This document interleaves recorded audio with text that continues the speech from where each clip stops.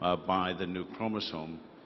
It's sort of the ultimate test in proving that this is the information of biology and dictates what a cell can do and maybe even should do. This was a precursor to being able to now design life, build synthetic molecules by looking at individual genes. We now have some gene families where we have 30, 40, 50,000 members, natural variants that occur in the population. And we have major problems we're trying to overcome by looking for solutions, changes in modern society. The first uses we're trying to put these to is trying to come up with alternate ways of making fuel. Instead of taking carbon out of the ground, looking at this diversity of biology, we have thousands, perhaps tens of thousands of organisms that can take the energy from sunlight, carbon dioxide from the environment, fix the carbon from the carbon dioxide, and also make a potential fuel, natural gas, such as methane. When we look at cells as machines, it makes them very straightforward in the future to design them for very unique utility. So I think all these speak against that one quotation. It's more than just saying that you can pick up a chromosome and put it in somewhere else. It is pure information. You could put it into a printed book. You could send it over the internet. You could store it on a magnetic disk for 1,000 years, and then in 1,000 years' time, with the technology that they'll have then, it will be possible to reconstruct whatever living organism was here now. So this is something which was utterly undreamed of before the molecular information revolution. What has happened is that genetics has become a branch of information technology. It is pure information. It's digital information. It's precisely the kind of information that can be translated digit for digit, byte for byte, into any other kind of information and then translated back again.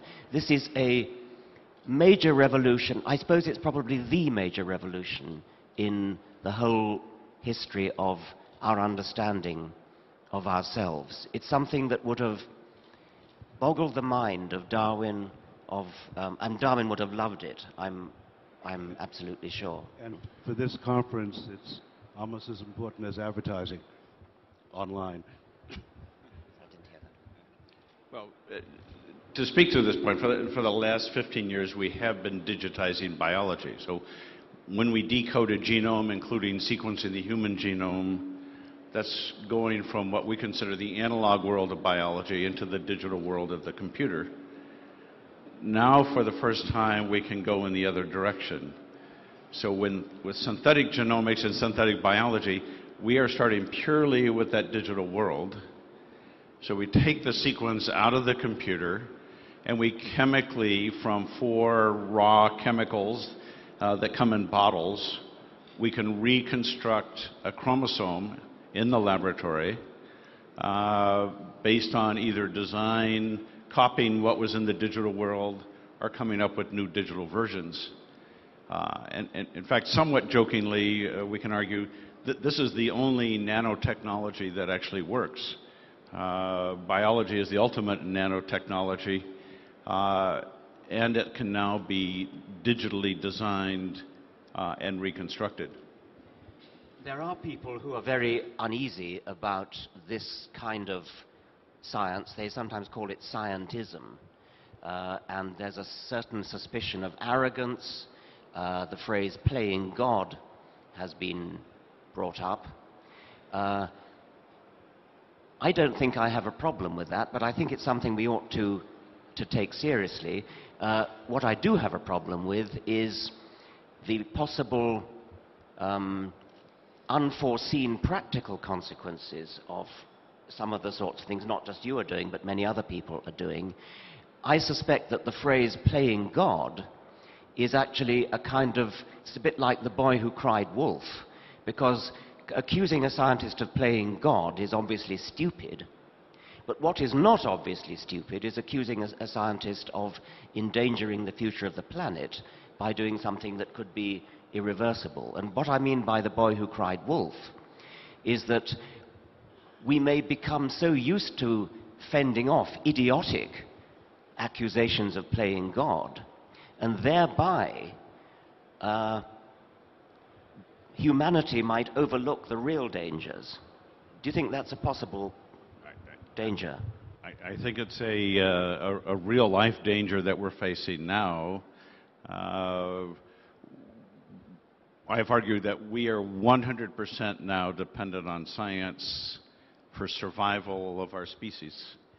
In part, science of today has to overcome the scientific breakthroughs of previous years.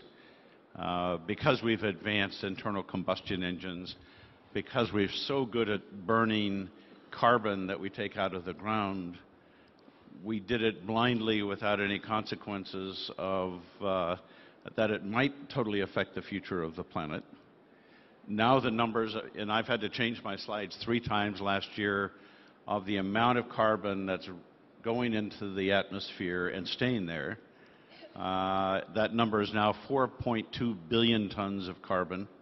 It's accelerating faster than anybody projected.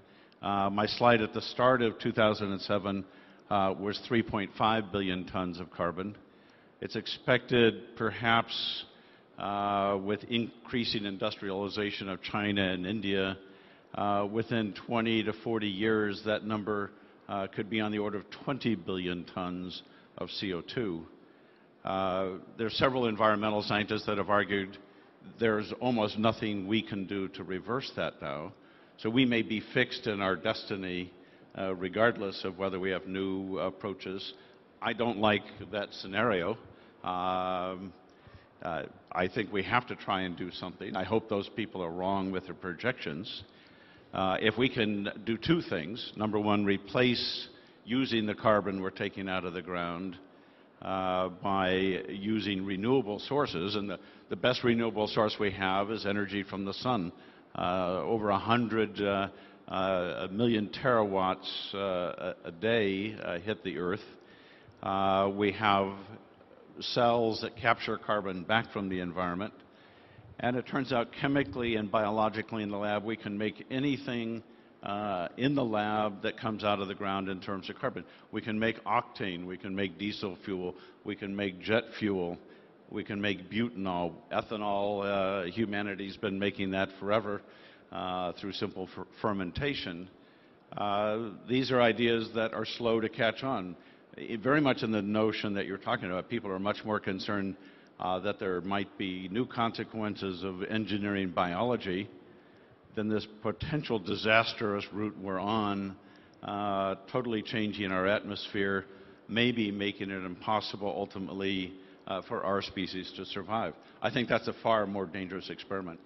Did I understand you to be saying that whereas the energy we get out of the ground, oil and coal, took millions of years of all those terawatts of sunlight hitting leaves in the Carboniferous and being stored. Do I understand you to be saying that now, with the biotechnology that you are doing, it should be possible to capture those terawatts of energy on the fly, as it were, and use them in the present rather than stored over millions of years from the past and dug out of the ground? Exactly. What we're doing with burning oil and coal is we're taking millions of years of compressed biology, we're burning that over the course of years and putting it in the atmosphere. We can do just the opposite. We can even capture back some of that CO2.